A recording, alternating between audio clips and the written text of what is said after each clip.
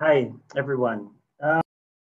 We want to welcome you to a conversation around care, matters of care, um, questions of care, caring matters. Now, this is an ongoing conversation that we're having, um, supported by the um, a Creative Europe program, to bring together several ethnographic, so-called ethnographic and world cultures museums across Europe to think again about their collections.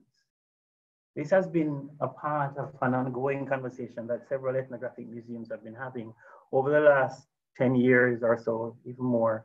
We've been in very many collaborative projects. The previous one was called Switch, sharing our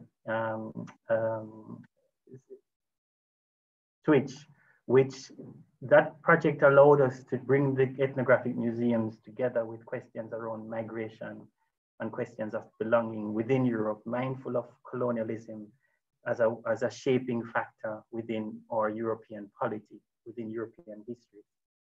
After that project ended, and we as museums started to think this project, a new project, we the colonial, which still attends to the work that we're doing as ethnographic museums in the present, but rather to conjoin that with another anxiety, an anxiety over the futures of our planet itself and futures of planet and the peoples living in it. So we thought of trying to pull together questions that animate European presence now. What does it mean to be European? Who is constituted as the European or understood as the European? In a sense, we're asking the question coming out of a history of colonization, who is even understood as humans? And we conjoin that with another anxiety that we are feeling and kind of anxious politics that animates European politics today, but world politics today, and that is climate futures. So we're thinking pull together plural futures together with climate futures as two anxieties that are interlinked. Very often we think these as separate questions. But for us in ethnographic museums, we are aware that much of the precarity that is brought to bear from climate anxiety, from our bad relationship with the planet in the past, is borne by indigenous communities the world over. In our collections sits indigenous knowledges, ideas of how to deal with climate, how to deal with the world. And we wanted to try and go into these collections and try to attend to what futures could they help us to sketch that are more caring and careful futures. In this project, these 12 museums and one organizational partner, we push beyond thinking the museum as a site of preservation to try and develop an ethics of care, to think of the museum as a space for care, for caring, curation, for caring exhibition practices, for caring, collecting, and what that might mean. For us, it is a suggestion, a hinting, a speculation that care might move us a little bit away from the overemphasis that we sometimes have about preserving the integrity of objects, to thinking again about what it might mean to protect the integrity of us as humans as we live with the more than human world. So over the next couple of days, 4 days actually, not couple, but 4 days, we'll be involved in a conversation about this.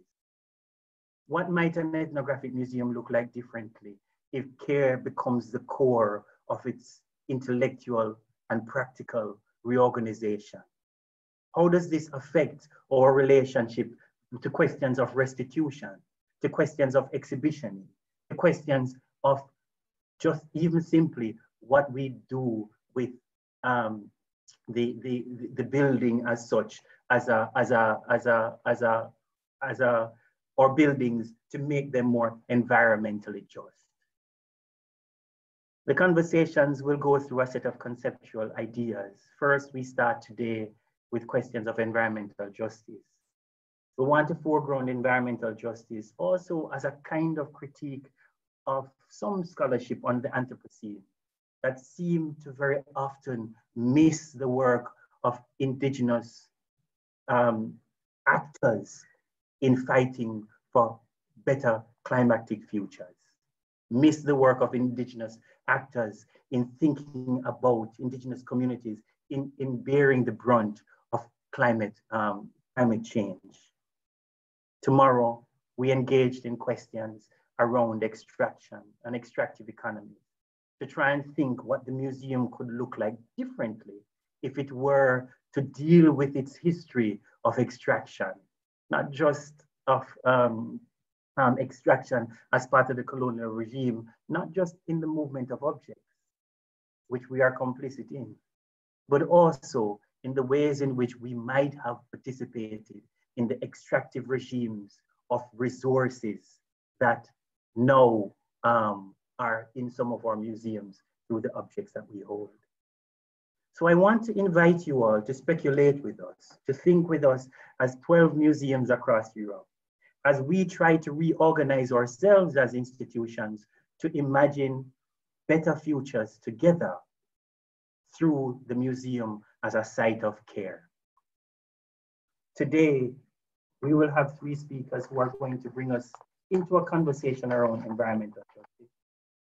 They will be Kyle White, and Kyle is a professor of environment and sustainability, and George Willis Pack, professor at the University of Michigan School of Environment and Sustainability. We will have Dr. Heather Igloliorti, an Inuk from Nanusarfut. Sorry, I left my glasses this morning, and holds the Tier 1 University Research Chair in Circumpolar Indigenous Studies.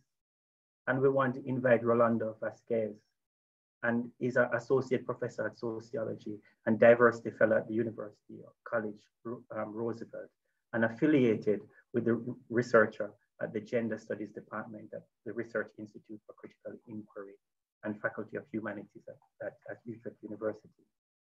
These presenters will speculate with us for 20 minutes each. And in their speculation, we will after that have conversations. The conversations are open. We have invited them not to come up with solutions, but rather to push us to think otherwise about what is at stake in the work we do. I should also say that these 3 thinkers are not just invited thinkers from somewhere, but they have become friends of the Research Center, friends of our museum, the Tropa Museum, and our 3 other museums. They have become what we call in our own practice, complicit in trying to think through, to work through what better futures can be. I want to just one technical note. If you do have questions, then send your questions and I will moderate those questions to the speakers. And also, I want to just say thanks to the people who are working in the background to try and make this conversation work for all of us. So I look forward to the conversation. You have to ask questions. That's one part of our rule. We can't invite people, you don't ask questions.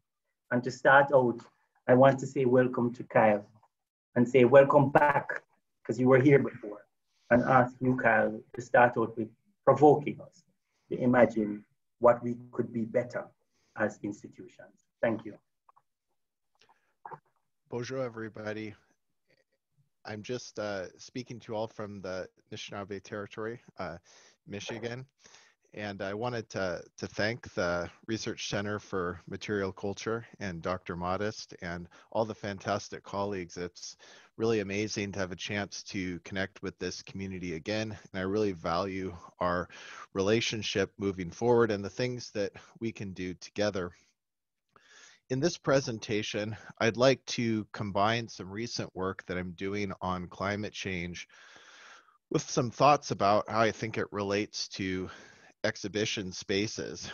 And so I'll talk a lot about climate change because that's primarily the area of scholarship that I work in, but I really think that some of these ideas are ones that can be provoking to people that are in the position to curate and create spaces in an exhibition sense. So I'd like to start off and give you a bit of a background in terms of, how I come to this topic of thinking about time, and how it relates to the ways in which space is presented, that exhibitions are curated, created, and designed. And one of the concerns I've had with climate change, which again is going to be a concern I have with exhibition spaces, is that oftentimes we're really stuck in doing everything according to like a linear clock.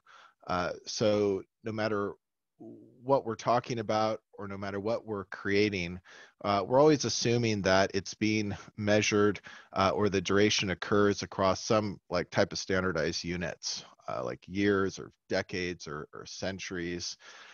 And in my work more specifically on climate change, the concern that I've had, and again, this is more in that part of my work, not what I'm going to focus on necessarily here.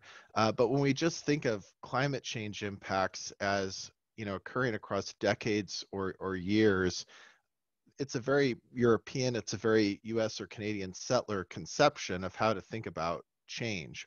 And it actually misses the way in which Indigenous people, but also many other groups, tell stories about climate change and narrate climate change and tell their own time about what climate change is.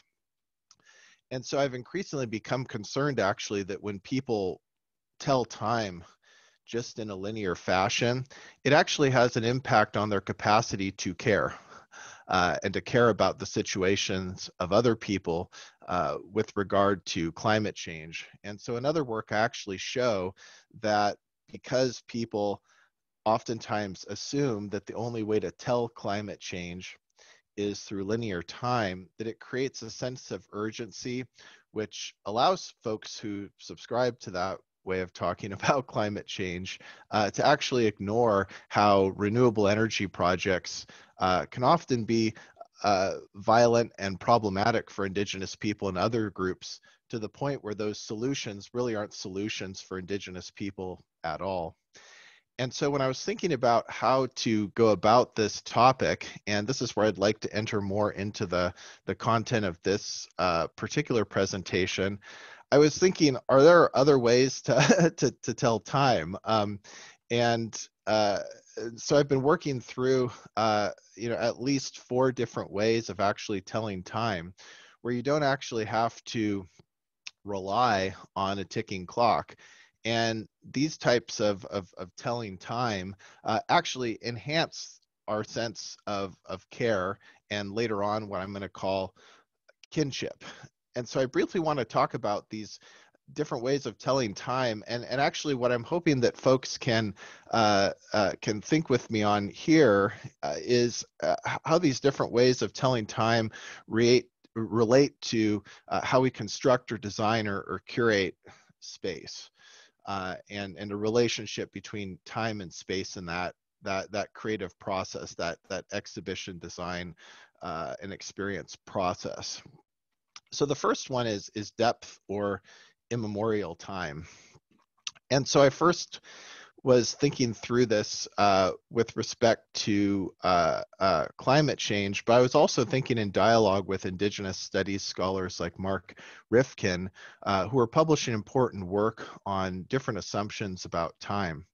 And so I was thinking, if the green is like several hundred years, which if we're thinking about this from like a United States context, and then like the more red is like several thousand years, then what we get right is that there's a colonial conception of time where, like say in the United States, the current climate threatened period is really referring to like the industrial period, and the bulk of the history that's enclosed within education, other processes, is really about that 200 or 300 year period. And obviously, depending on the nation or the context, that period can be much longer.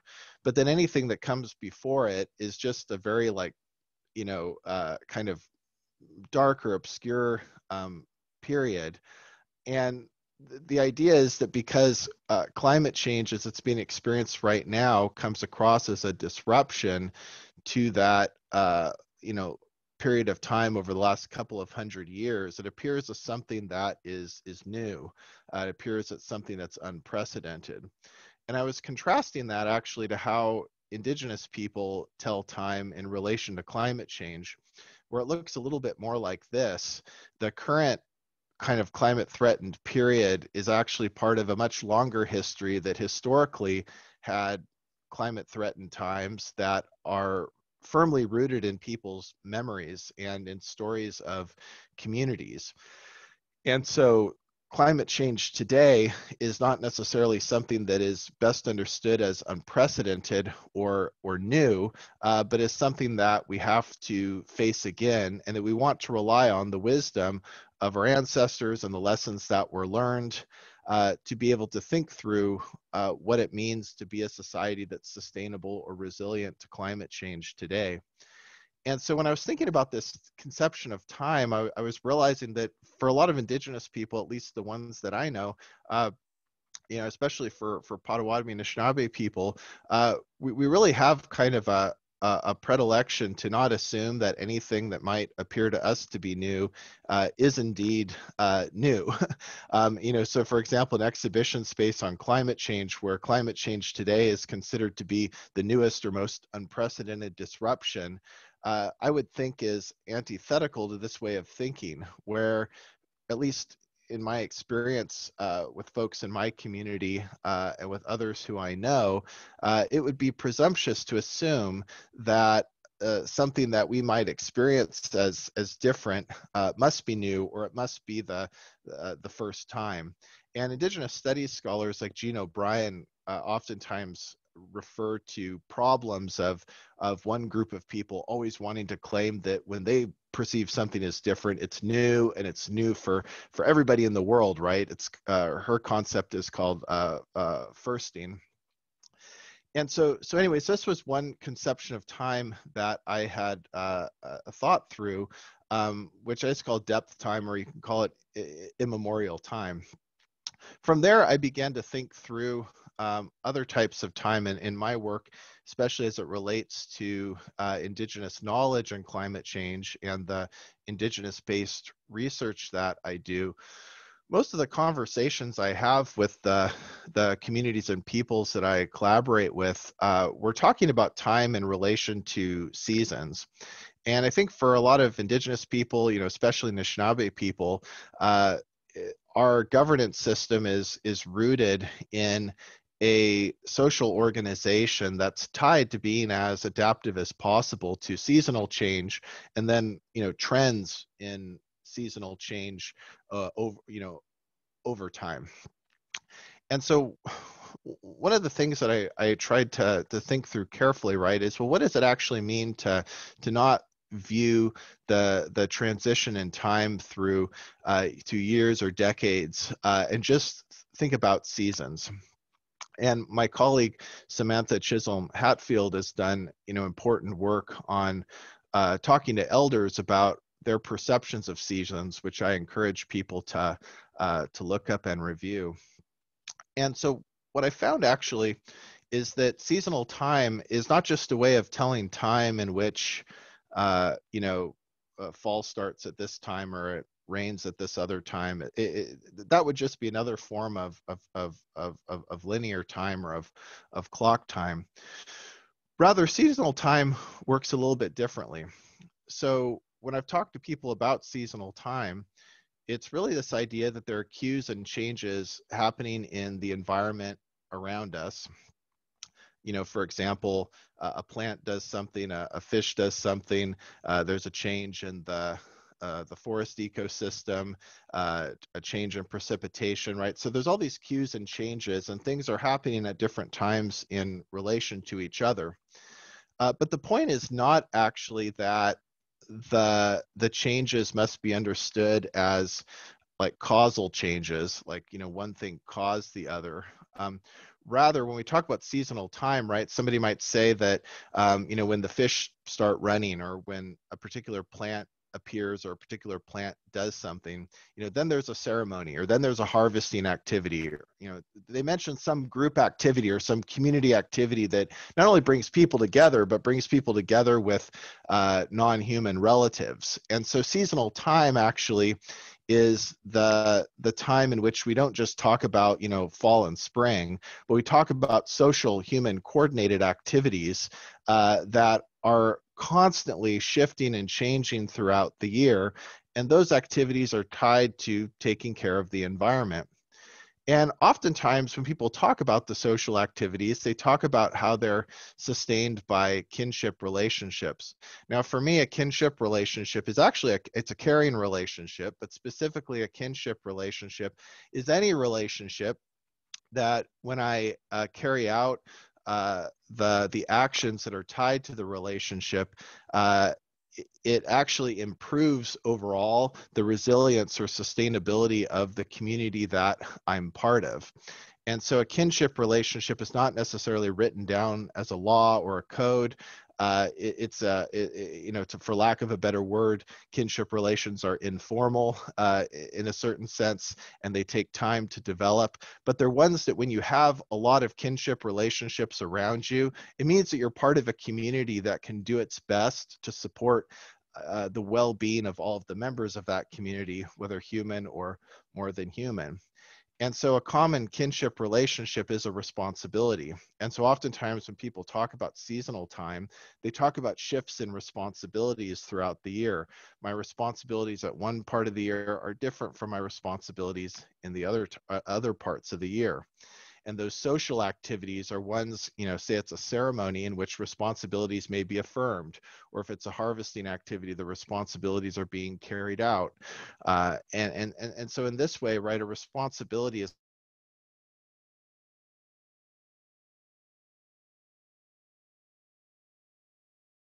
are, you know, part and parcel of what it means to care for the environment. Now, kinship relationships are not just, you know, at the level of a responsibility.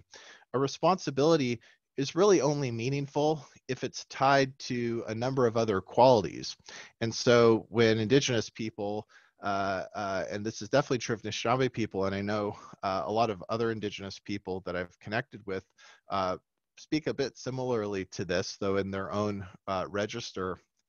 You know, when I carry out a responsibility, I respect the animacy of the non-human world, or I respect the independence or self-determination of other people. So consent is a part of carrying out a responsibility, or trust is, right? It's easier to carry out a responsibility if the different parties, the relatives of the responsibility trust each other. If there's an expectation of reciprocity, that we'll all have each other's back, it makes the responsibility better. And so in this way, right, kinship is a really complex moral system that involves, you know, types of relationships like responsibilities, but then understands that they're meaningful when you have long-standing practices of consent, trust, reciprocity, but there are also others too, that it's not just those three. And so when you have a society, for example, where there's a premium on consent, a premium on trust, a premium on reciprocity, that society is going to be responsive, going back to the cues and the changes that are happening around you. So when I think of something like climate change, I want to be living in a society where there's a lot of consent, a lot of trust, and a lot of reciprocity. Because even if the climate change is really bad, I know that myself and other members of the society, human and non-human, will be able to do our best, as opposed to societies where those qualities are either taken for granted or those qualities are non-existent. And so this leads me to another type of time, with this kinship time.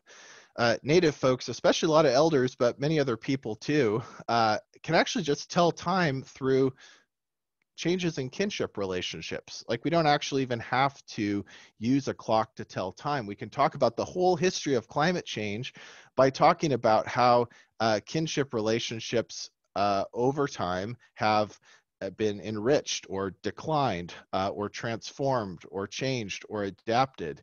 And a lot of us have had the chance to talk to elders and to others who actually just can open up an entire history only talking about kinship relationships. So we can tell time that way. We can memorialize through kinship as the primary marker of the duration or passage of time.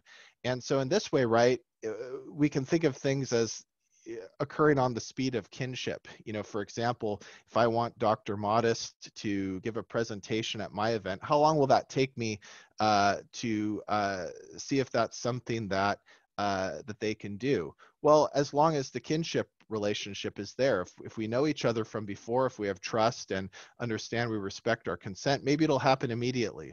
If we don't know each other at all, maybe it's going to take a long time to build those qualities and to build that kinship. And so you can actually think of what it means for something to take a long time or a short time just based on kinship. And so kinship relationships escalate and they de-escalate, and they signify how we experience intensity, right? Oppression and power against us is going to be experienced as intense if the kinship relationships that we have been threatened for some time, if we're still in the process of rebuilding those kinship relationships. Whereas if our kinship relationships are rich and well practiced, then that's going to create a different experience, and it's going to create a different conception of speed. And so kinship time is actually an exponential way of thinking about time, and a way what somebody can design or curate a kinship or a exhibition space, instead of thinking of linear time, years or decades or centuries. You could actually create a space where time is being measured and told solely through kinship. And so when we think about kinship time, and this is just the last thoughts that I have, if we're looking at the United States context, right, for the United States, they actively destroyed Anishinaabe and other indigenous kinship relationships because they didn't want to be opposed by indigenous people. And so from their perspective, we're living in a fantasy time, which is the last few hundred years of US history, when they stopped indigenous threats to their existence and their settlement. And so for them, it's a fantasy time, which is why they're so urgent about responding to climate change or ignoring climate change, depending on your position. Whereas for us, actually, it's sort of wrong to present climate change as a threat in that way, because for us, we're actually in a dystopian period. But we don't necessarily think it's the only one. We recognize our past dystopias, and the one we're currently living in right now is just a dystopia caused by the United States and European powers and other groups that contributed to it. And so in this way, our ancestors would have seen the destruction of so many kinship relationships due to US colonialism and said, well, we're in a dystopia. We're not in a normal state of affairs that we're trying to protect. We're not in a society that is acceptable at all for us to want to return to it or protect it from climate change or a pandemic or another threat. And so in this way, an exhibition space can actually also tell time through thinking about these different phases of time, and realizing that an exhibition on indigenous people, depending on the people, might be one talking about the heroics of responding to a dystopia. And so this is all about actually the timing of justice, as exhibition spaces seek to change and transform in pursuit of justice and reconciliation and reclamation and abolition. It's important to think very carefully about what it means to meditate on the time and the structure of time of an exhibition space. And there are a lot of alternatives out there, including the ones I mentioned, to having that dialogue. And I think what comes through when we transform how we think about time is that other conceptions of time are more conducive to caring and to kinship. Miigwech, good to have a chance to share with everybody.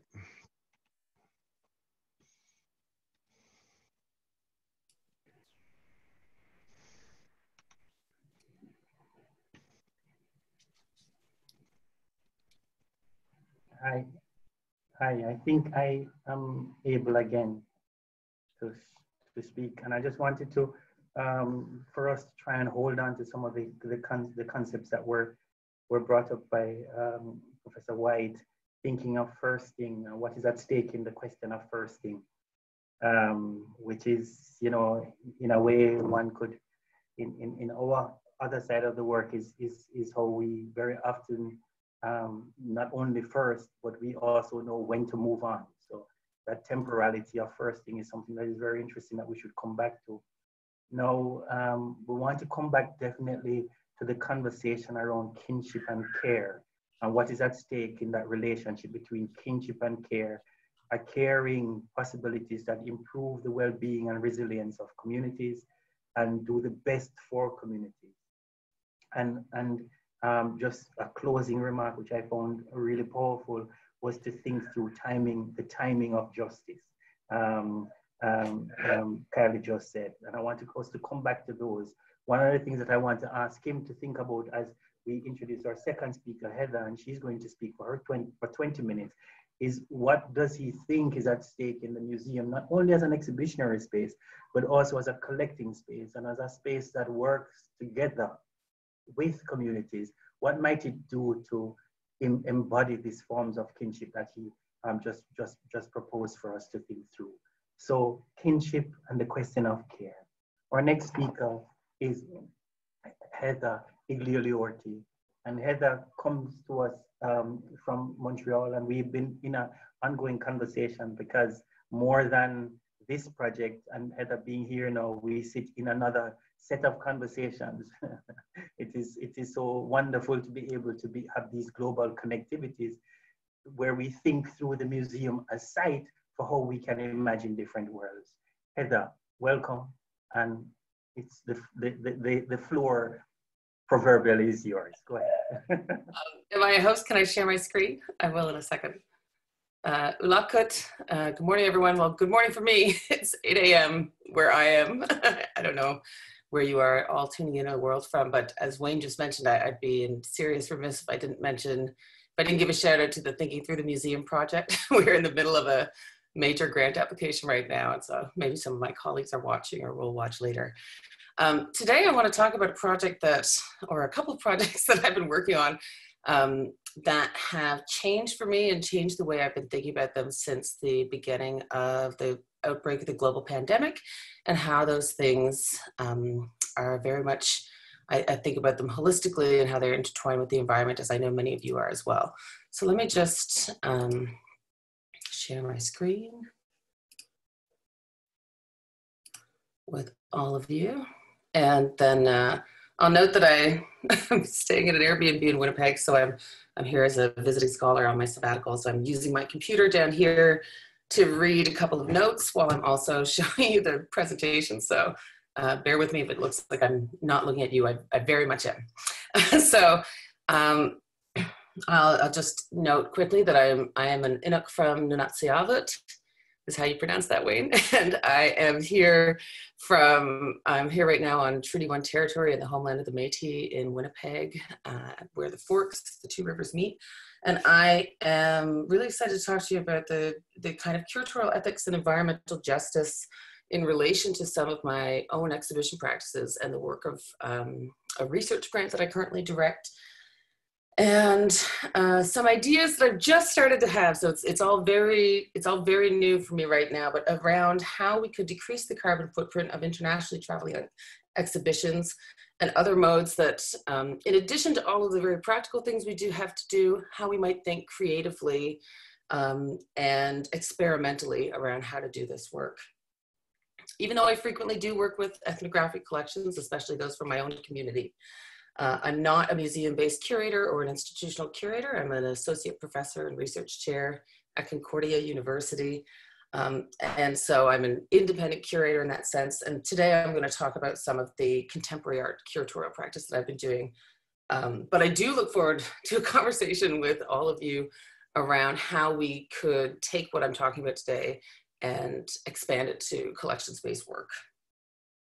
A lot of the literature that I found in doing some of the preliminary research for this presentation centers on environmentally sound practices for museums, largely by looking at things that can be done with the buildings themselves. So greener building design, the elimination of single-use plastics, more eco-friendly materials, sustainability plans like reusing temporary walls instead of creating a lot of waste, and all kinds of practices, energy efficiency, the things that you're all familiar with.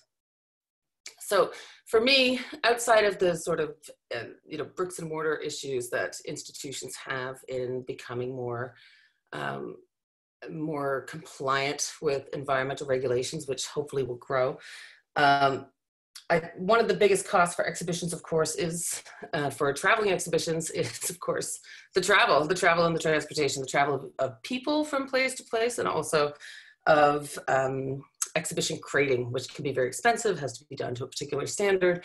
And then, the heavier it is, the greater the carbon footprint of something as it travels around the world by plane or by boat or by truck. So I'm going to look at a couple of case studies from my own practice happening now and just share with you some of the thoughts that I've been having about them over the last 8 months or so. And then you'll see how it is that I've arrived at where I am right now. Because of course the concept of going green in museums has long predated the outbreak of the global pandemic, but I think that there have been some issues that have come to the fore that have highlighted the potential in us slowing down and being more environmentally minded in all of our practices, and also to think really consciously about our personal responsibilities, keeping in mind, of course, that the global capitalism is driving a lot of what we can do, but just where can we land as individuals and feel that we're making the changes that need to be made.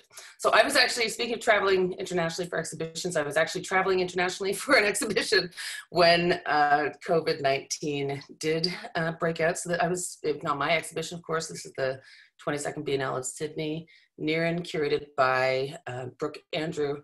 I don't know if you can see that on your screen, my picture's in the way here. But Brooke Andrew is a Indigenous curator from Australia who did this incredibly tremendous project, not just at the Art Gallery of New South Wales, but at institutions all over Sydney. Oh. The exhibition itself took as its focus as a Indigenous-led Biennale, and one of the first in their very long history, the dismantling of the inequality of the Eurocentric hierarchy in art. The Biennale of Sydney, the world's third oldest biennale, is one of the highest profile arts festivals in all of Australasia. As the first in the region, founded in 1973, the Biennale has long engaged with themes of globalization, environmental issues, and others, but almost entirely through the direction up until 2017 and maybe once previous to that, of directors of European descent and of Western art historical tradition. This year, under the artistic director of Melbourne-based First Nations artist curator Brooke Andrew, the 22nd Biennale of Sydney, titled Niren, meaning edge in his mother's Indigenous Wiradjuri Juri language, was a really important first. So I was there and actually cut my trip short, like I think a lot of other people did, as it was happening. The pandemic was sort of unfolding in real time all over the world. Our Prime Minister in Canada called people back a few days before I was meant to speak on a presentation. And so we came back to, I think, the state that a lot of people were all over the world, one of a really heightened anxiety, quarantine, lockdown, and a real shift towards isolation. And in my communities, that felt particularly pertinent because isolation in Inuit communities are already very remotely located. Inuit are 98% of Inuit communities in Canada are still fly-in or boat-in only, or skidoo-in over the ice in the wintertime. And so I was thinking about the sort of isolation of Inuit artists and the economic crisis that would be facing them in disproportionate ways because of how expensive it is to live in our own homelands. And then also thinking about the isolation of individuals and the real need for community that was, I have to say, Kyle, I was so into your presentation just then, and the concept of a kinship time and how that relates to relationship building and reciprocity and responsibility. That's a term that I'm definitely going to be citing you on that, because it really perfectly aligns with some things that I will also be talking about. So I direct the Inuit Futures in Arts Leadership Project. It is a 2018 to 2025, 7 years. It's a training and mentoring project that's meant to increase the number of Inuit and Inuvialuit in professional positions across the arts, basically any job for non-artists. And we were about a year and a half in, maybe just a little bit over a year actually, when the pandemic outbreak began. And so within about a month, after the initial panic, and thinking through with my team what it was that we could do, we decided to start, which of course a lot of people also started doing, which was using Zoom for online gatherings. And so this was one of the very first ones, very short. Melody Hanasiksik Lavalley's first, this was just a stitch and bit. And then it got larger as we started developing other groups of people, other Inuit from all over coming in and wanted to participate. So this one was led by Kayla Bruce, who was in Rankin Inland at the time. And you can see there are Inuit and other Indigenous peoples from all over the country, joining us from across Inuit Nunangat, which is our homelands, and also Southern Canada. We did a lot of what we would think of as kind of traditional skills-based training. This is, I don't know why that's rotating. So some beadwork, and then earrings. Okay, I've done something now to my presentation. Hold on, excuse me one second. But also, yeah, I don't know why I have a timer set on that. But also things like graphic design, parka making, throat singing with other artists. Okay, what have I done? Don't use timings. Did I fix it? Throat singing, a lot of all kinds of workshops. We had glass etching, we did makeup tutorials, we learned how to make pom-poms. But some of the things that we did that brought about some really great conversations, I think at most we might have had up to maybe 100 people, which was huge for a workshop, but usually we averaged maybe 25 to 50, 60 people tuning in from all over, mostly Inuit, but not entirely. And then we had a big closing day event here on National Indigenous Peoples Day on June 21st. So we ran the workshops from the beginning of April until National Indigenous Peoples Day. And then we had a big closing event with live performances and an open mic night. It was really fantastic, readings from storytellers and so on. And some of the things that came up that I thought were really interesting was, you know, we had this one cooking workshop with Sylvia Kluche. And we learned how to make uyuk, which is like a slow cooking caribou stew, which is delicious. And so a lot of the Inuit who are on the call were talking about caribou or tuktu because we were thinking through how they're not on an endangered species list yet, but for us, they're very much, we're very concerned about the caribou because we know that their spirit is quite skittish, that they are animals that when a herd goes away, it's very difficult for it to bounce back. In my territory, the George River herd, when I was a kid, was 120,000 strong, and now it's like maybe 5,000 or 6,000, which is not enough for caribou. And we know that that's tied to resource extraction in our territories and mining development, and even just putting in roads and things that that scare them away and then make it very difficult for them to bounce back. We were also doing, speaking of sort of using all parts of the caribou, we were also doing a caribou tufting workshop. And in those conversations is when we really got into talking about how precious these animals are and our land is to all of us, and what impact the environment was having, and even kind of speculating if COVID was having a positive or negative impact. Like in Venice, where the dolphins, no, I'm just kidding. I know that was a hoax. I think that we were all at that same time, we were all kind of buying into this idea back in March and April that, that COVID was having this really dramatic climate revolution, when I think it was maybe giving the earth a little bit of a break. But we do remember what Venice was really like in the fall of 2019, just a few months earlier, when this pretty poignant image on the left, when Venice was flooding, you know, and Venice is an important, critical contemporary art and global world heritage site. And I think this puts into pretty sharp relief what danger we are in of losing these places, you know. And as a person who's very involved in the arts, I care about my environment, I care about the environment in Italy, I care about the environment in South America, and I see that these are all intimately intertwined, and that ice melting in the Arctic is connected to forest fires in Los Angeles and everything else that is happening globally, and see the real urgency around, you know, better practices that we all need to embed through care in our work. I'd actually brought the Inuit Futures student group to Venice the summer before to see Isuma, the Inuit Video Collective, represent Canada for the first time ever. That Inuit were there. And so this is a group of some of our amazing students and Inuit Futures faculty on site watching the videos. The videos, incidentally, were very much around or not incidentally, were very much around the global impact of resource extraction and how that was tied to the history of colonialism in the Arctic. So the main film that was showing is the story, One Day in the Life of Noah Puyuk. I have to look that up. But it was, that's a story that tells, that's a film that tells the story of an encounter, you know, 40 years ago or 60 years ago. But on the other side, what the students are watching in this video is recordings of the mining consultations that were happening in the community today. And so what's one of the things that's really dramatic about this, or that was really kind of shocking to the world around this piece, is that Isuma didn't come to the opening. They decided to stay in Igloolik and live stream from the ice edge, from the flow edge, rather than show up in Venice. And I think that made a really bold statement around where the center of the universe is for Inuit.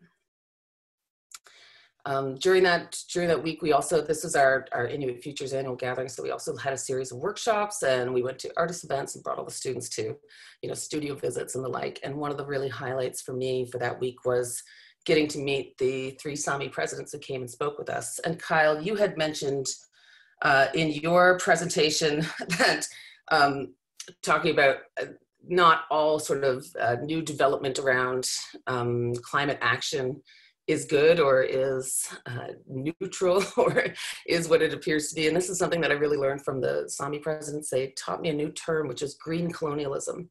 And green colonialism being the greenwashing of things that still are disenfranchising to Indigenous people. So the example that they used is that the Sami across the 3 nation states where that cut across, stop me right now, are potentially going to lose their traditional reindeer herding territory to the installation of wind farms.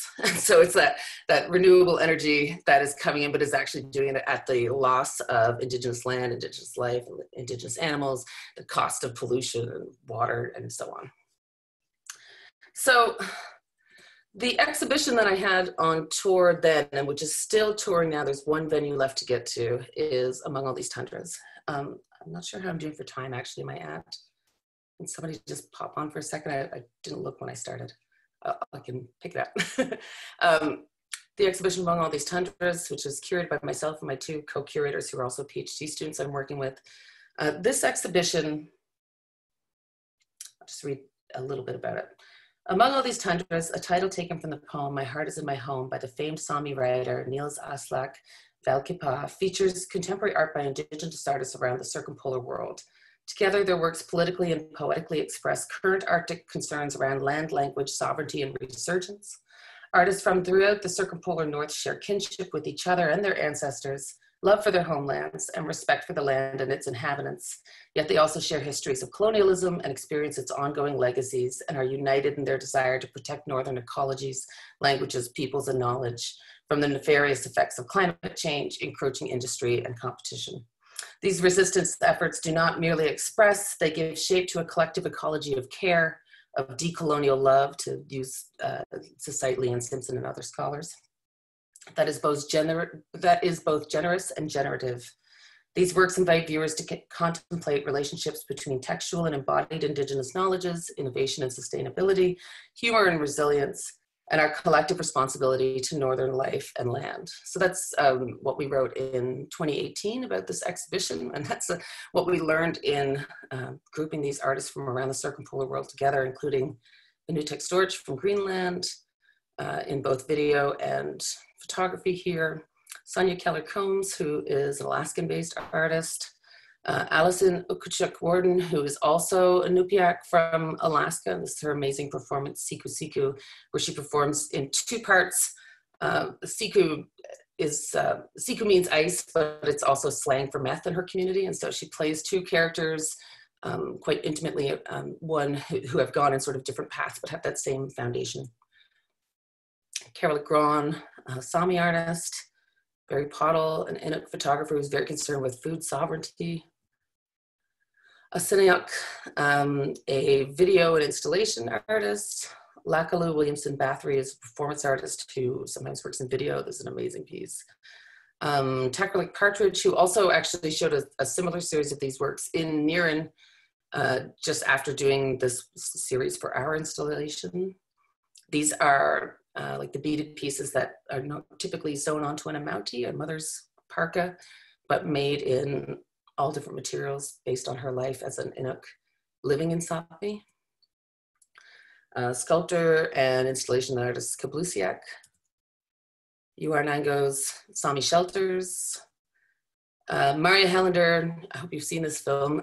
She had two pieces in the show. This is Birds in the Earth with the two Sami prima ballerinas who moved from land to the steps of the legislature.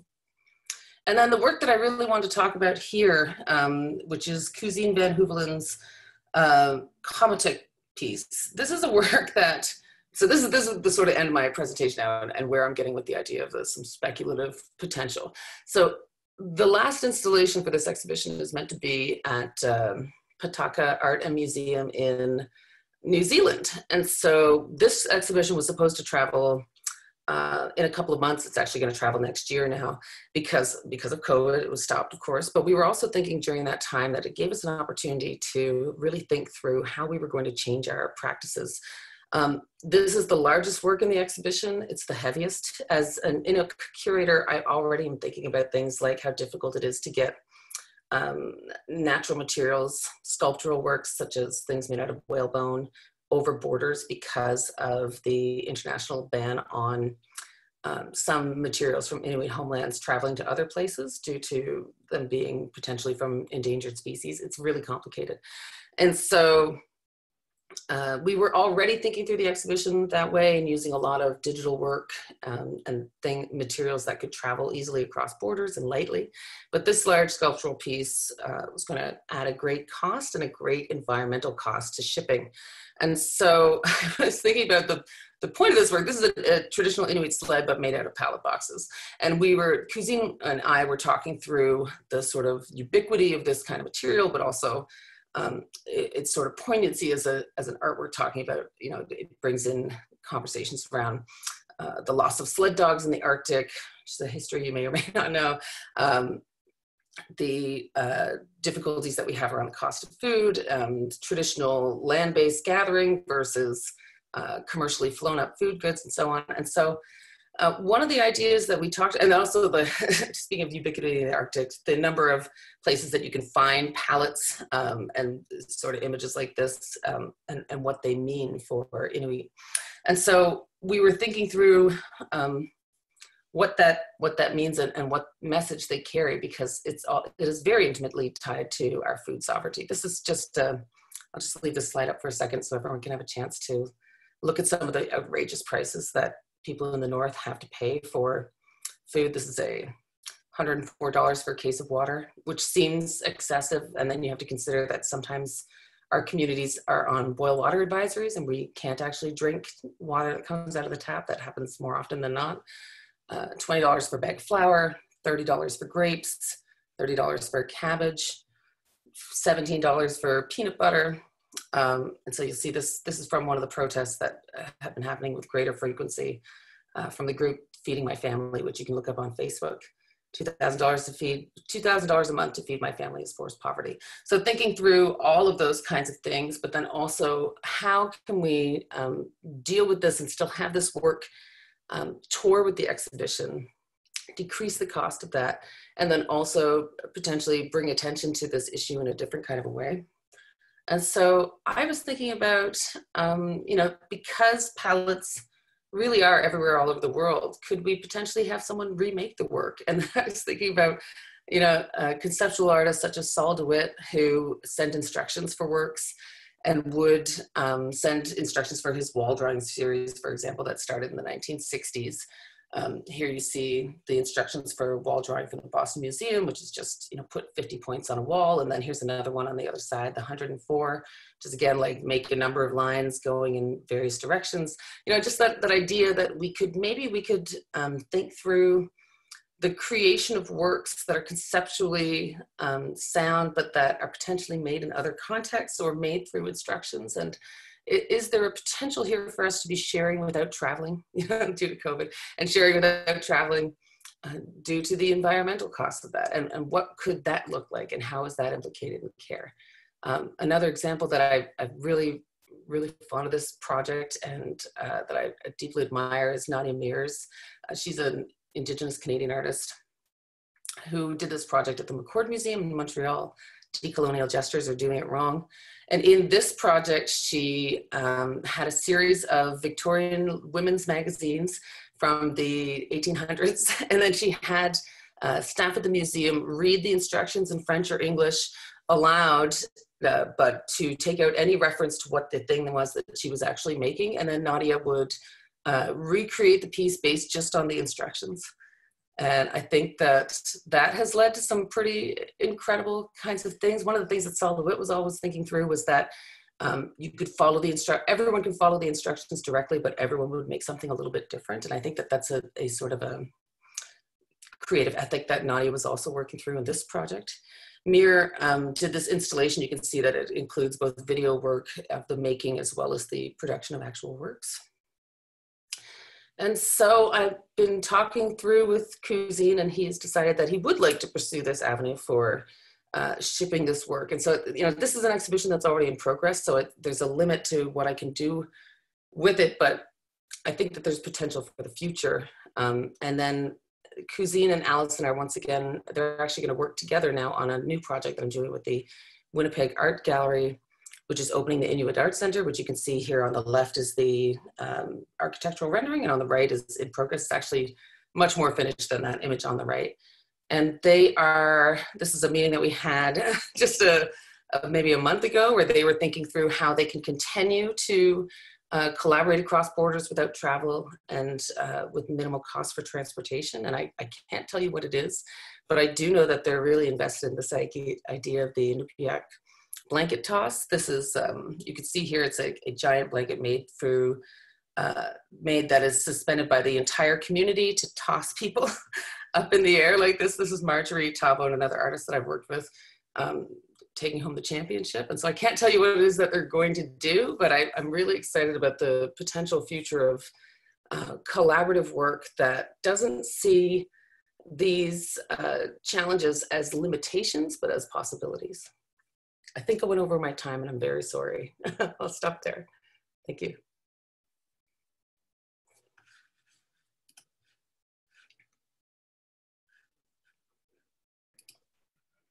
Thanks, Heather.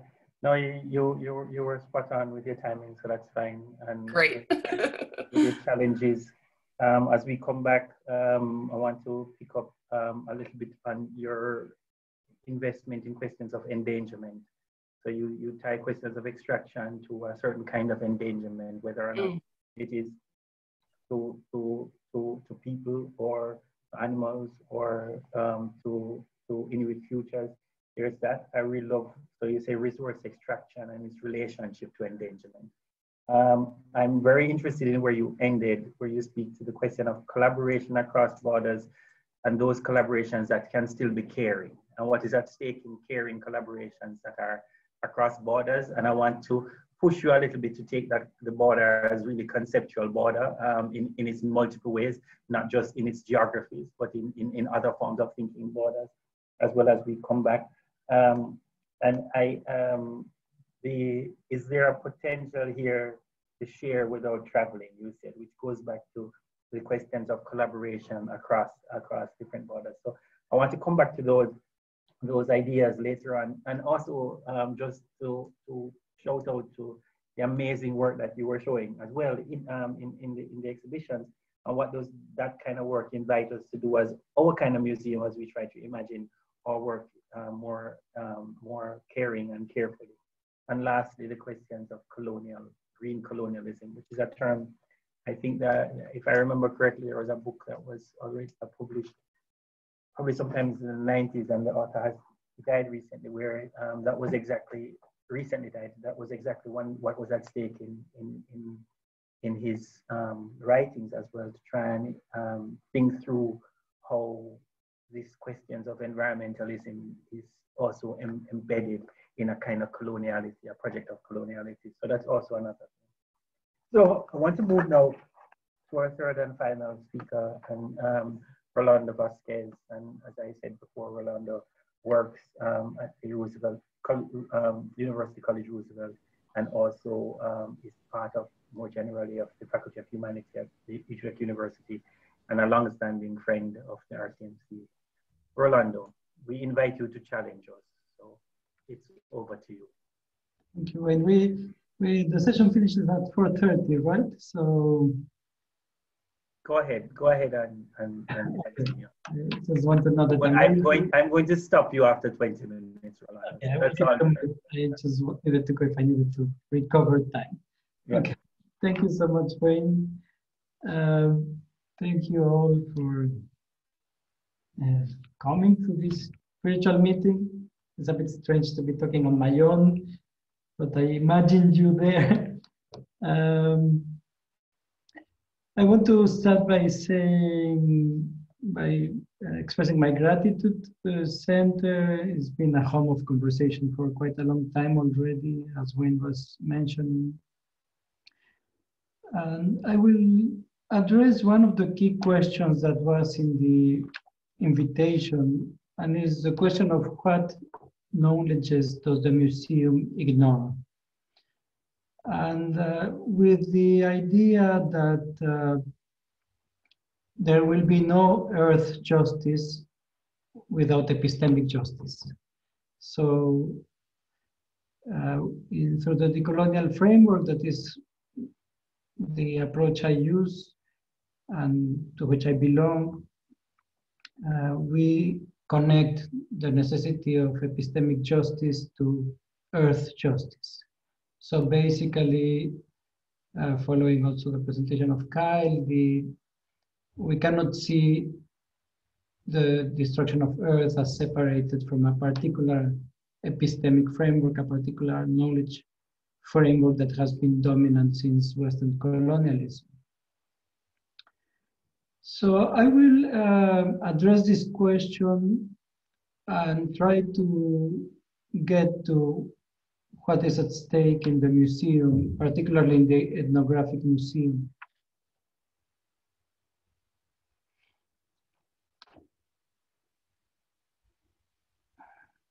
So the invitation or the presentation of this conference spoke as well of the brutal legacies of colonialism. And I will start just putting a common framework where we can begin our conversation. For us, I mean us, a whole group of people thinking around these issues, gravitating around the question of the decolonial, we see that this legacy of colonialism is connected to two major movements. One is the movement of Eurocentrism, and the other, the movement of anthropocentrism, both belonging to the Western model of civilization. Eurocentrism, as has already been mentioned, Eurocentrism is connected for us, its colonial side, its implication, its violence is the loss of other worlds of meaning. So the affirmation of a single world and the loss of other worlds of meaning. So Eurocentrism for us is directly connected to the loss of worlds and what we call worldlessness, the condition of worldlessness. On the other hand, anthropocentrism is, take a note of the time. On the other hand, anthropocentrism is connected to the loss of the earth. So the dominance of the human over the earth and earth beings leads us to the condition of earthlessness. So the two pillars of the modern Western modern project, that is the pillar of anthropocentrism or humanism, and the pillar of Eurocentrism, lead us to a generalized condition of worldlessness and earthlessness. This is what expressed for us the general condition of coloniality, the violence of the destruction of worlds and the destruction of earth cannot be separated from the history of the colonial project. Here I would like to use an example, just a brief image for us to understand, and is the historical moment of the plantation. So for example, if we think the plantation in the Caribbean, you see these two pillars colliding. The pillar of Eurocentrism being expressed through racism, through the discrimination and the devaluation of the life of other people. Next to the pillar of anthropocentrism and earthlessness, transforming the earth and transforming ecosystems into monocultures, into plantations. So in the plantation system, you see the destruction of earth and the destruction of worlds as the material ground of the Western project of civilization. So this is the context, just a very brief introduction to the modernity coloniality way of thinking. And this historical order is an order that is not, so the order where we see the plantation is an order that is not separated from the logic of the museum, and particularly here we are talking of the ethnographic museum. So the ethnographic museum, just as the plantation, partakes in this worldlessness and this earthlessness. And it has a very big responsibility today to confront these questions. So I will try to show how the museum is implicated in this. I was reading a few weeks ago with my students a passage that Sarah Ahmed writes in one of her latest books that is called What's the Use?, where she speaks about care, which is the main topic of the conference, but the possibility of plunder as care. And she particularly talks about the museum. She says, we could think of museums as where objects are stripped of use and put on display. It is not just that objects are stripped of use, but that the communities for whom objects matter are stripped of what matters to them. The word strip points to the violence of this history. It derives from the West Saxon bestripan, meaning plunder. Taking care can mean taking things. Theft are justified as taking care of things by taking them out of use. So here is one big question. Could we follow this history of the museum as a history of care that is a narrative of care that justifies the death and the plunder of other cultures? Moreover, I think the function of the ethnographic museum, as I have talked in previous conferences in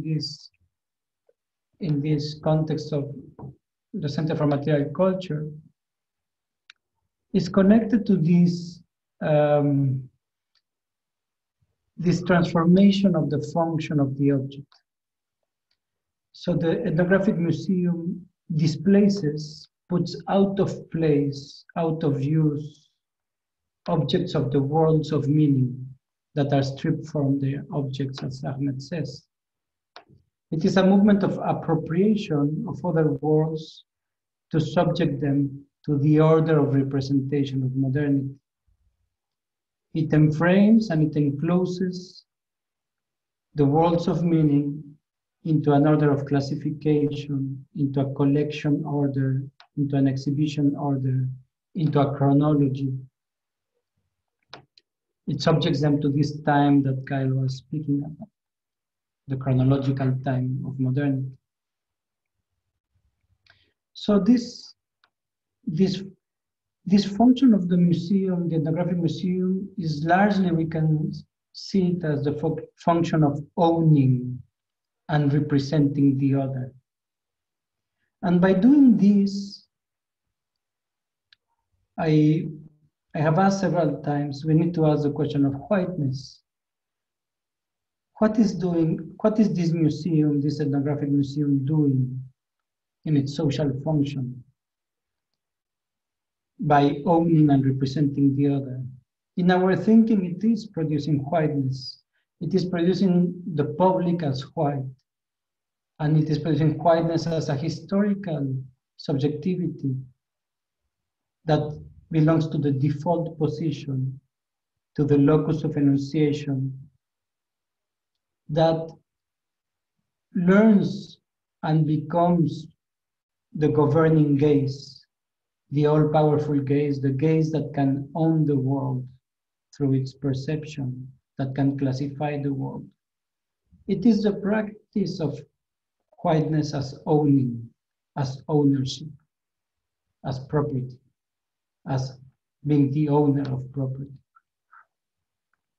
I will make a quick side note here to say that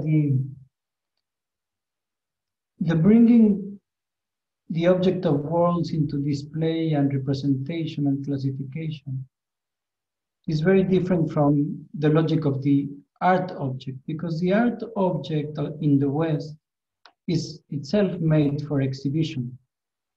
Like the art, the contemporary art we just saw in Heather's presentation, it is a work that is made for representation.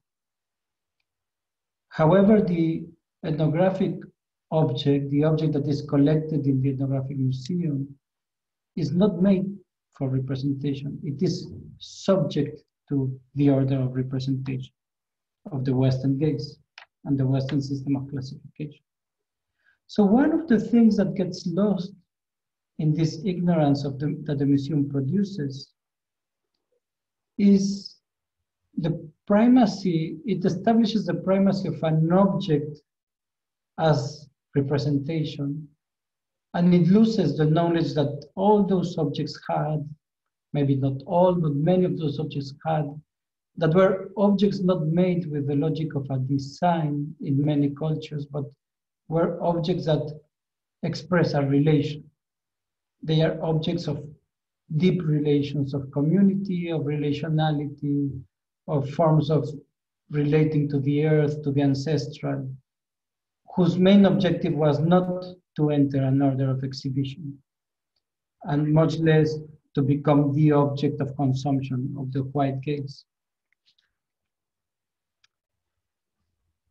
So what we need when we ask what the museum should do, I think one of the key questions here is to enact an epistemic shift, a decolonial epistemic shift. For this, I will read a little passage from our dear friend Maria Lugones, who recently died, and just to see what she means by this violence, this epistemic violence that the West performs, and that we will recognize very easily in relation to the ethnographic museum.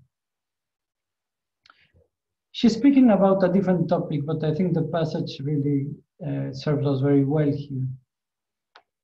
She says, there is no epistemic shift to other worlds of sense, precisely because they perceive, imagine, only the exotic, the other, the primitive, and the savage.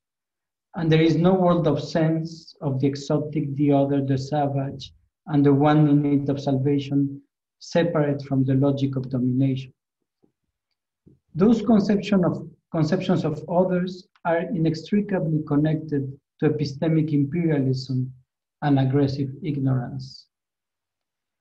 So I would like to ask the question, I know there are many people from many museums here, how is the Ethnographic Museum implicated in this epistemic imperialism and this aggressive ignorance?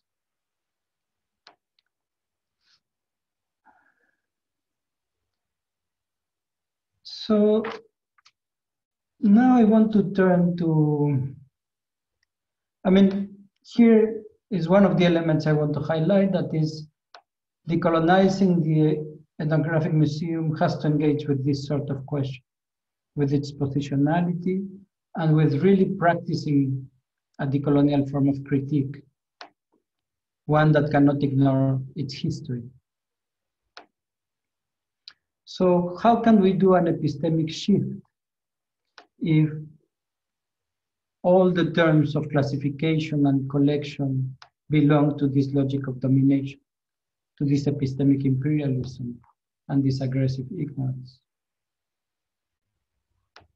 Maria Lugones, in another passage, help us a little bit.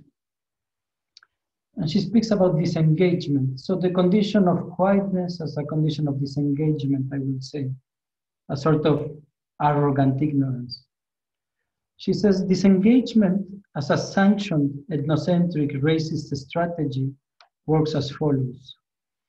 You do not see me because you do not see yourself. So disengagement is a radical form of passivity towards the ideology of the ethnocentric racial state that privileges the dominant culture as the only culture to see with, and conceives this seeing as to be done non-self-consciously. So basically, this form of exhibition, of classification, of controlling what is seen and what is not seen, produces a type of disengagement that is complicit with a racist order.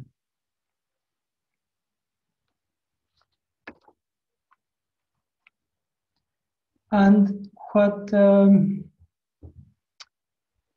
problem here, if I were to turn the question of, I would use a quote from Fanon to turn this question a bit, because the question of the Ethnographic Museum is the question from the side of privilege. That's why I'm speaking of the historical construction of whiteness. So in this text, in this series of lectures of Ngugi wa Thiong'o, his Global Ethics book, he quotes this very famous passage from Fanon and The Wretched of the Earth, where he says, because it is a systematic negation of the other person and a furious determination to deny the other person all attributes of humanity, colonialism forces the people it dominates to ask themselves the question constantly, in reality, who am I? Well, this is the question of Fanon from the perspective of the colonized. But if we were to turn this reflection towards the Ethnographic Museum, in the face of the manifestation of coloniality as worthlessness and earthlessness, we would need to ask the question, if we have been produced through the negation of the other person, in reality, who have we become? What have we become in this order? And I would say we have become, listening to First Nations or indigenous philosophies, I would say that we have become ignorant of the world, we have become orphans of the earth, and we have come to an enclosure where we have lost time, the time of ancestrality, the time of where we all come from. So if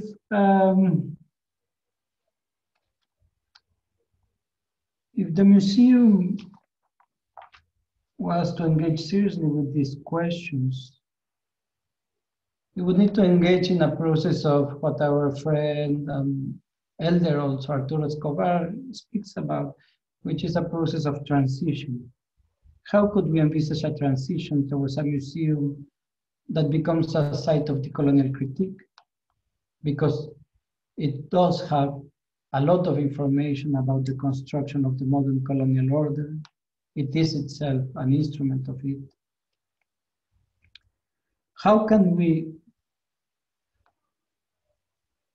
think of a museum that can practice, that can have an active practice of positionality, that is of recognizing how it has been implicated and how we are implicated and how its publics are implicated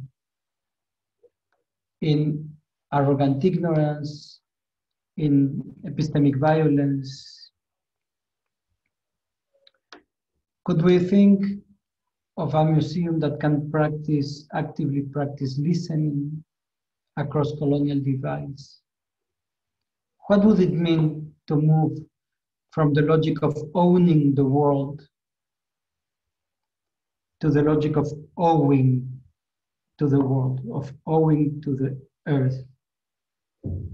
This we see as a possibility of a transition towards serious questions of social justice, epistemic justice, and also earth justice. Thank you very much.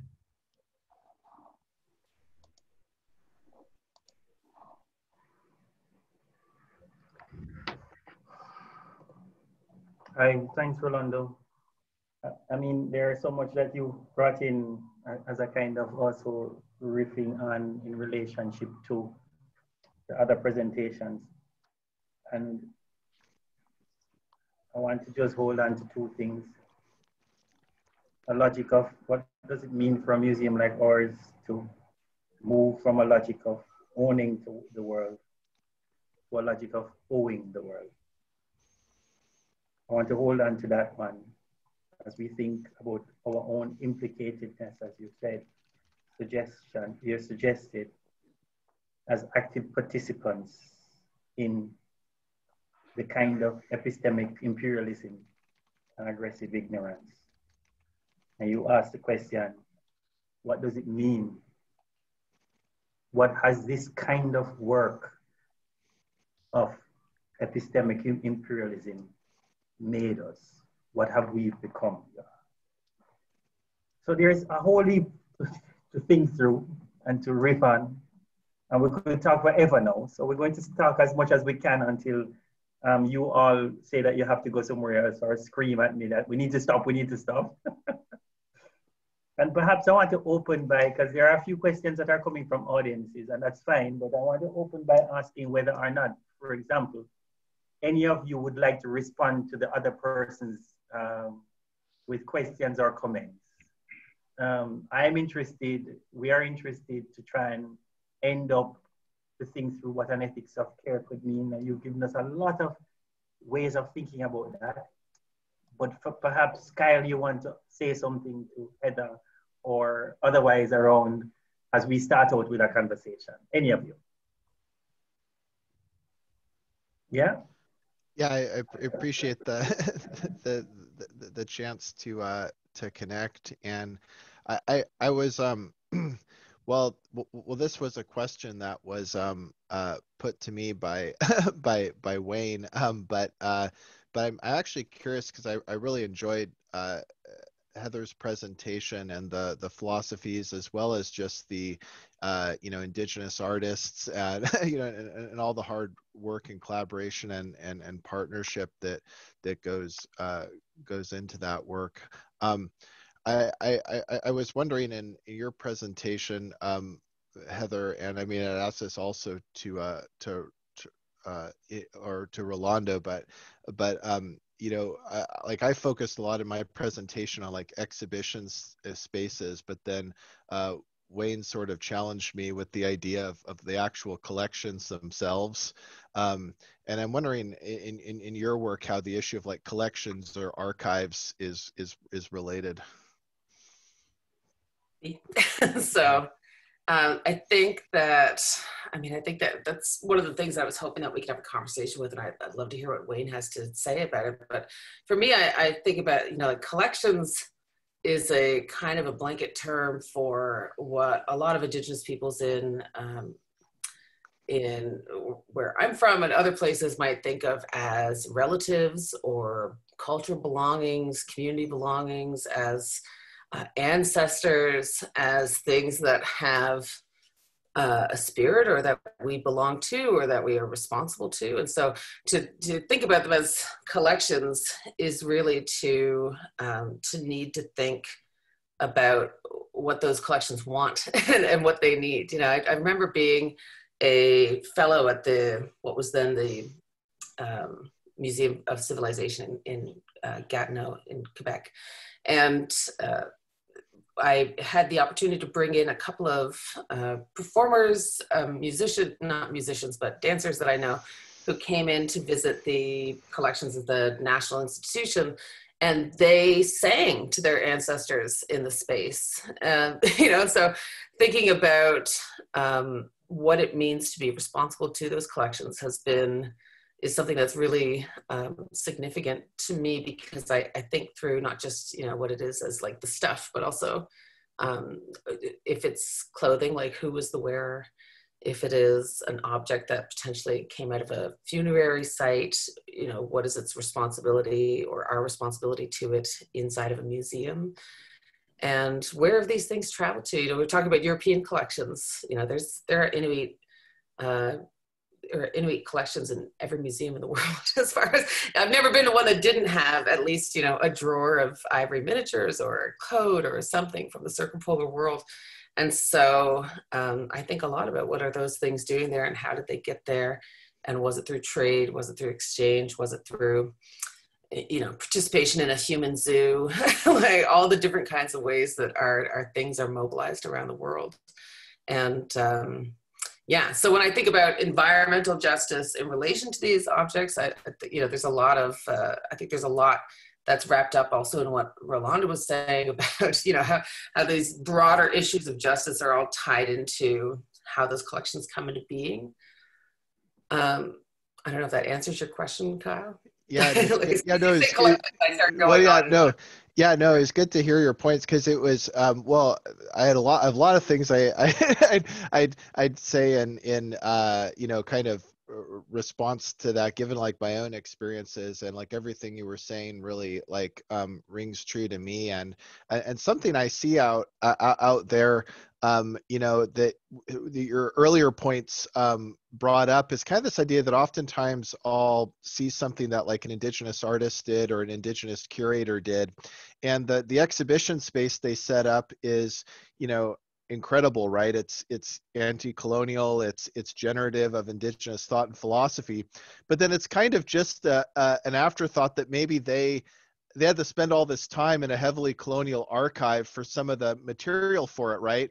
And while I know some people do tell those stories of their encounters with the archive, oftentimes like non-Indigenous people they're not actually curious about that component of it. And just like listening to what you were saying, Heather, about actually what was the experience and the story of actually encountering the archive or the collection, and how is it that in the exhibition space that experience not only can be reflected on, but then, you know, how can it be part of changing? You know, I agree. We have to change with the word first, right? Collection. But anyways. Yeah, because I mean, collection implies ownership, you know, rather than being held in trust or being honored or anything else. So even like you're saying, that the sort of fundamental underpinning of the words that we choose to use to classify is in itself a colonial outcome.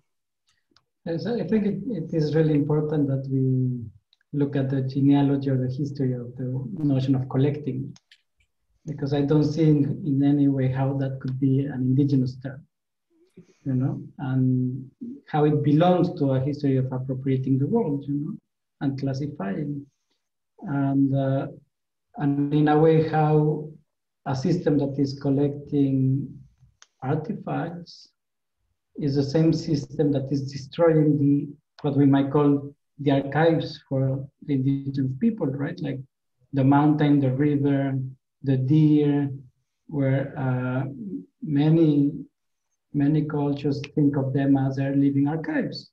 You know, these are the sites of their memory, their ancestrality, and they are not reducible to a collection or to a museum, you know. However, the museum wants to preserve things that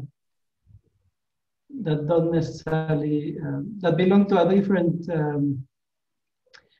it introduces them in a different temporal order that is not the order of time of the vernacular where these memories are preserved, where ancestrality is alive. So I think it is important to distinguish the logic of the museum and its aim at appropriating and collecting, how it runs in counterways to the necessity of preserving memory and the vernacular alive, right? That cannot be done by a museum. So I think we also need to see the limits of the museum. But I mean, I would be interested in that as well, because that is actually there is a core. That question is at the core of the current project of which our conversation is embedded, and the question of whether or not and what forms of relationship can the museum have in terms of supporting that possibility, right? So it might be that a genealogy of the question of collecting needs to be done to unpack and distill what we mean, you know, when we speak about what is a collection, what is an artifact, you know, and go back to acknowledgement that many of these objects are not just objects, right? They are also subjects. So that I think is a part of the work that we need to do and why we are having this conversation. But there's something else that you're suggesting, which is if it is so that there is and this ties back to Kyle's question in the beginning about a certain kind of kinship as care, is it possible for the museum to be a part of that kinship relationship? Can the museum support that kind of kinship relationship? How do museums participate in the sustenance of such careful and caring relationships? Or is that an impossibility already because of its starting point as a colonial logic? Well, it's a challenging question, right? Because if you start there, you're taking the genealogy of collections, then the endpoint is going to be, why do you still have these things? You know, like the inevitable outcome is going to cause a crisis in collecting practices entirely, because, you know, I think for a lot of indigenous peoples worldwide, they just want their stuff back. And so it's a difficult question to engage with, because the foundation of it is underpinned by you know, the sort of unjust circumstances under which collections are amassed, you know, like hoarding. Well, yeah, but I wouldn't necessarily,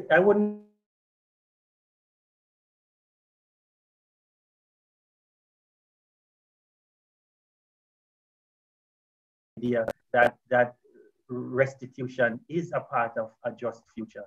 That is, many museums are awakening to that as well. So I wouldn't want to foreclose it by saying that I don't think that, well, not all museums necessarily aren't afraid that if this conversation happens, then it is going to become empty. That is not a fear that we have. We work with a Maori artist who said, you can give back some objects, and if you return some objects, then it is for the Maori community from which he's from to give back some objects to the museum. So there are many ways of imagining what a possible future could look like, I think, in that regard.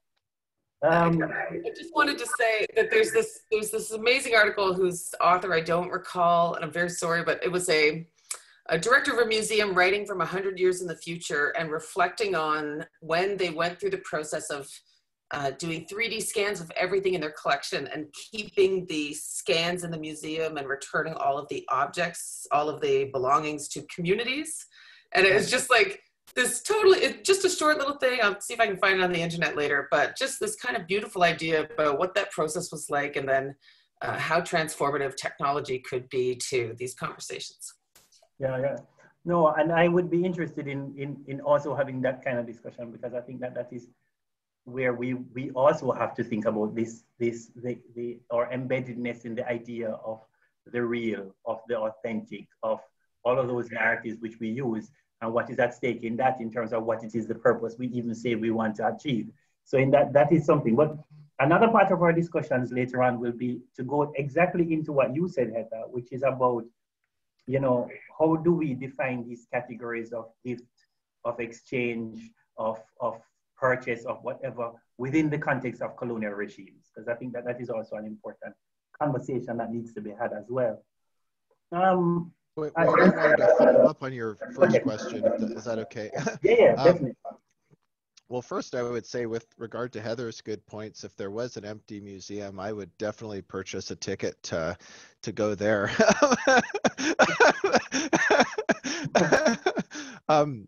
So I agree with Heather's points. I also wanted to talk about some other dimensions of kinship just briefly. So one thing about kinship is, like, on the one hand, so there's, you know, like particular indigenous people often use the term kinship to describe, you know, their ethics, their sense of place, their sense of relationality.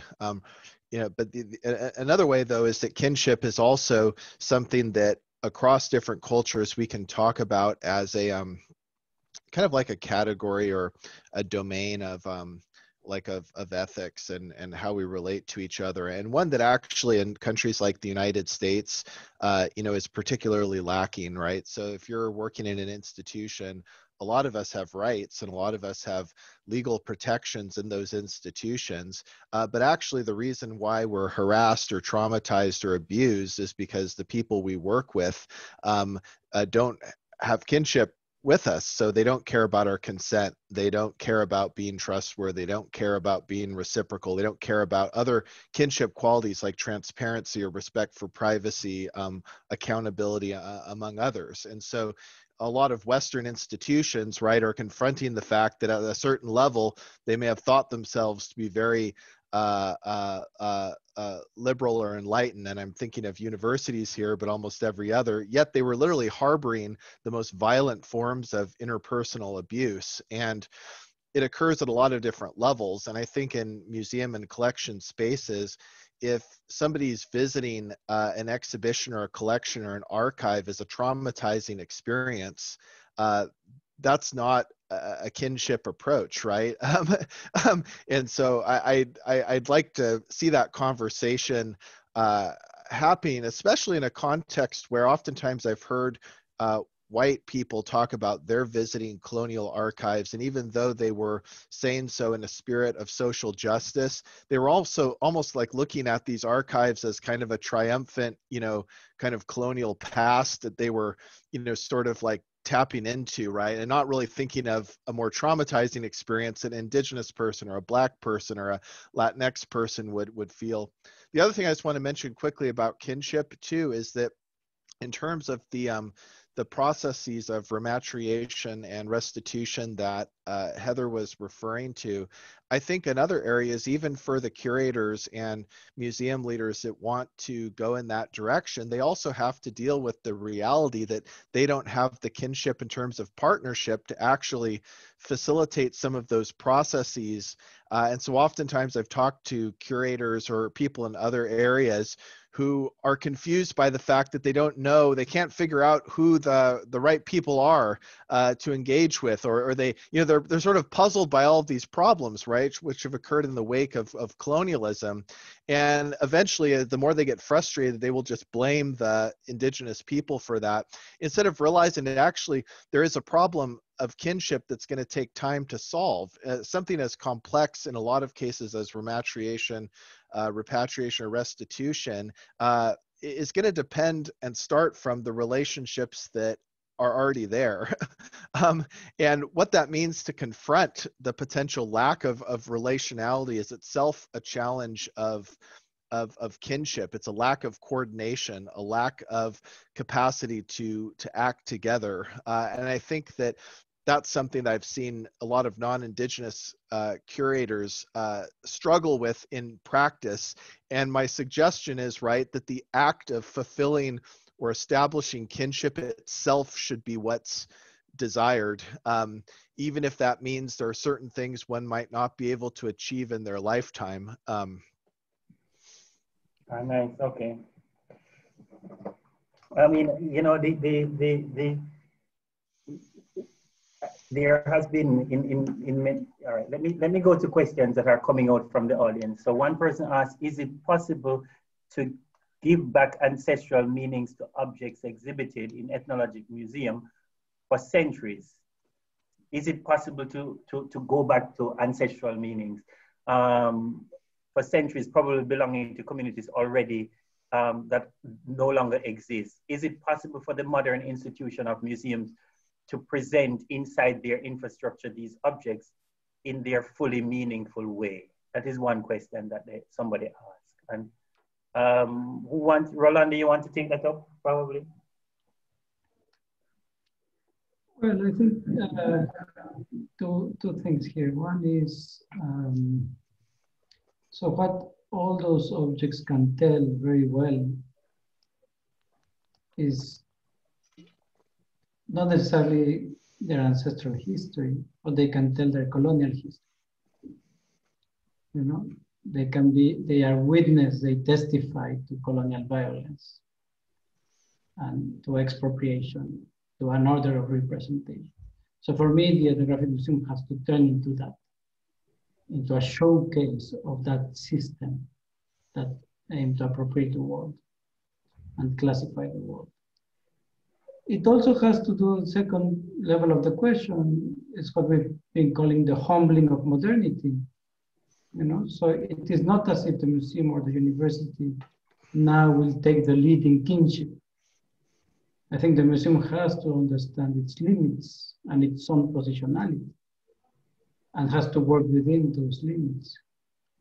So that is the other element that I think is very important. And finally, I mean, because our last conversation here was with Arturo Escobar, I think we also need an awareness of the epistemic border, or what Escobar will call the different ontologies, you know. So an object that is rematriated, repatriated, or restituted doesn't do that to take the same value and the same function that it has in the institution, right? If it goes into that transition, it enters another ontology and another world of meaning. And that meaning is not for the museum to decide. It is for the community that will receive it, right? So it is not a claim of absolute authenticity that it will go back to the ancestors where it was, you know? So the process of restitution is not that simple. I think it has to do with a humbling and an awareness of opening these processes.